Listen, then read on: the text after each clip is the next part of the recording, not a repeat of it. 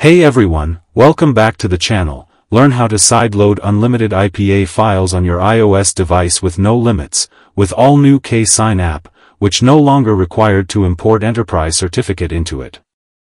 In this video I am going to show you how to install and get running new KSign on your iPhone or iPad without getting revoked. So first thing we have to do is, navigate to the settings, go to General, scroll down, go to VPN and Device Management, now go to Configuration Profile, and remove all the DNS profile. If your device do not have any DNS, then skip this step. After that, visit the eSign website, link is provided in the description, scroll down and here you will find the eSign link KSign button, tap on it, and you will direct it to this website. First we have to download new DNS, scroll down, tap on the Download DNS Profile button, then hit Allow. After that, navigate to the settings again, tap on Profile Downloaded, and install the DNS profile on your iOS device.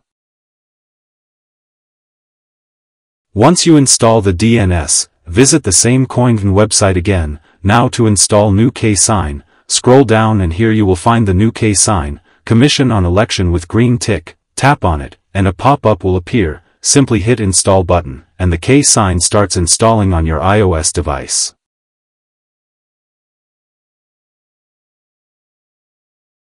Once KSign installed, navigate to the settings again, go to General, scroll all the way down, go to VPN and Device Management, now go to Enterprise App which Commission on Elections, hit Trust, then hit Allow and restart, and make sure to install the profile before your device gets on. After restart, you will able to open the KSign app. In this new KSign we do not need to import enterprise certificate, because the certificate is also inbuilt into it. And that's it guys, you have successfully installed the KSign, and now you are all set to sideload unlimited IPA files on your device using KSign. Thanks for watching. If this video helps, then like, share and subscribe to the channel.